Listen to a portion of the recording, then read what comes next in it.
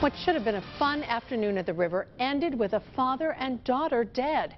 Today, Fresno Sheriff's officials identified the two as 33-year-old Alejandro Valencia and his 4-year-old daughter, Emily Lopez. They say the two were swept underwater in the San Joaquin River.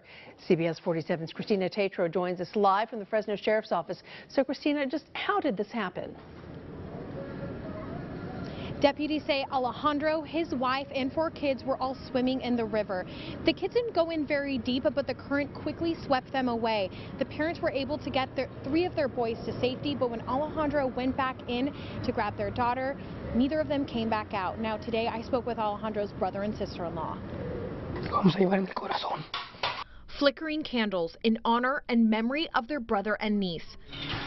Leslie Sanchez and Jorge Lopez got a frantic call Saturday saying Alejandro and his 4-year-old daughter were swept away in the San Joaquin River. He was able to save 3 of them, and when he went back for his little girl, he didn't come back up. I was like half an hour looking for them.